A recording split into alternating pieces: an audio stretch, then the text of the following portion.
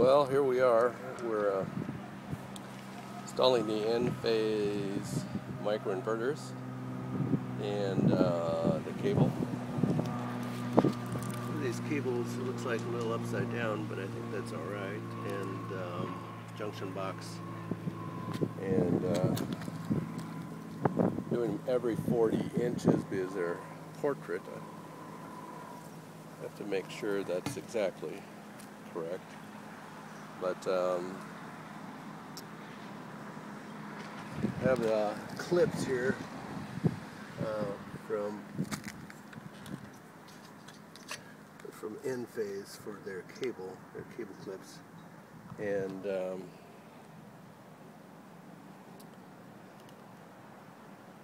anyway, we're making progress along here. I'm a little afraid to cut that big Enphase cable. 19 panels we're doing, of course, and so I have to cut it along here someplace and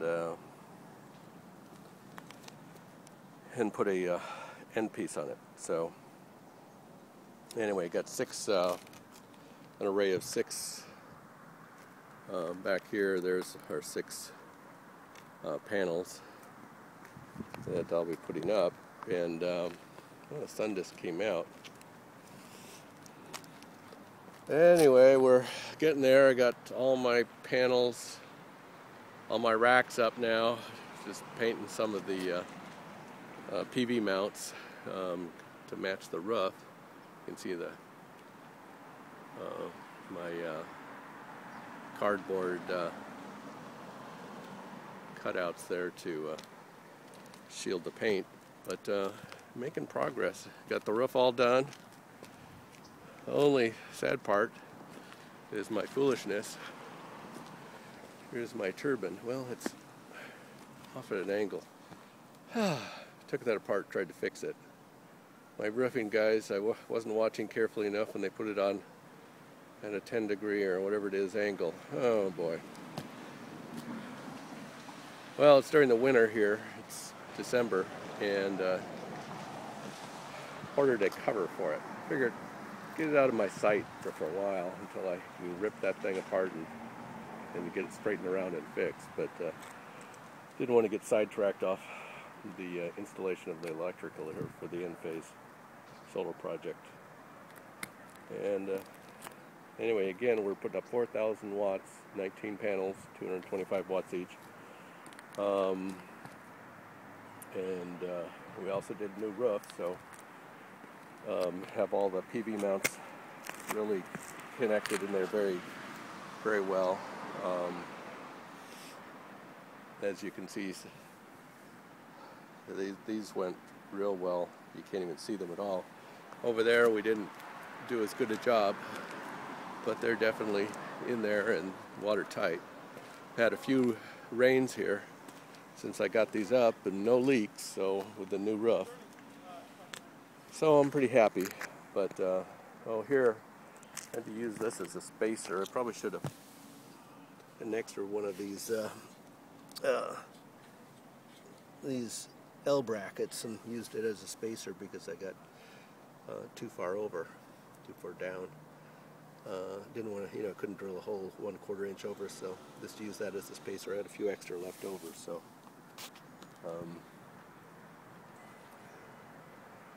So we're looking pretty good. My roof is a little bit bowed over the roof, and so I had to, but it got it pretty straight because there is some leeway in the L bracket here. With you can see these ones are way at the bottom of it. In the center, it's way in the top. So,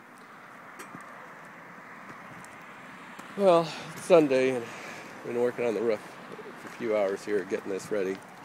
I'm gonna go and work on getting this 6 solar panels up, and this array done. It's a little bit easier than the ones on the roof, which are on both sides, and that one's an 8 and a 5. So I have to junction box those together, so and then go around the house. This one I'm going to be putting a junction box right here, and this is just a regular Home Depot junction box. and I'm about to drill a hole and then use one of these guys to mount the junction box in there. So let's see if we can get a better picture of that. I guess you got to undo it first.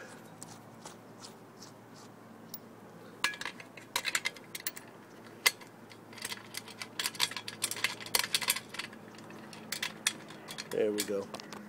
Okay, so here's this little key assembly, and then I'm going to drill a hole here and then mount it on top so that it'll sit there.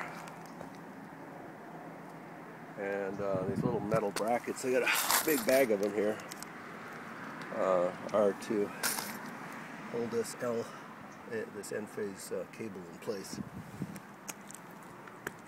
Well, we're making progress here, so I'm a little unsure of exactly where to put the cable as compared to the Enphase, this guy, so that it'll plug in. I can obviously do it that way, or over the top. Anyway, so either way, whether it's over the top or under the bottom, just want to keep it out of the, out from, got a big tree here. This is north of our situation, so another tree here, another tree over there, and I got a big palm tree here in front. I'm facing due south now. Now I'm facing easternly. So where I'm standing is where I'm putting 6 of my solar panels.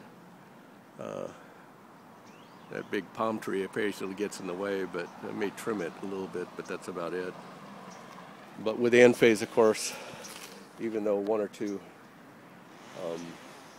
solar panels are in the shade, the rest of them keep on generating electricity.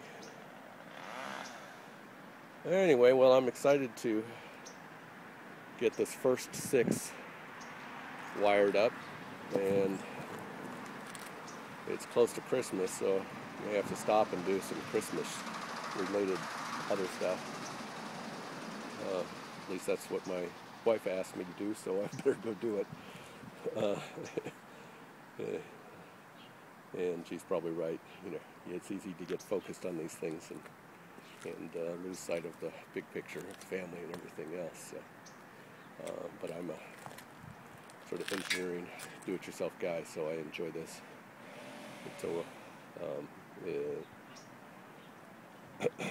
it's like not a work of art, but a joy to get something like a big project like this done. Anyway, signing off.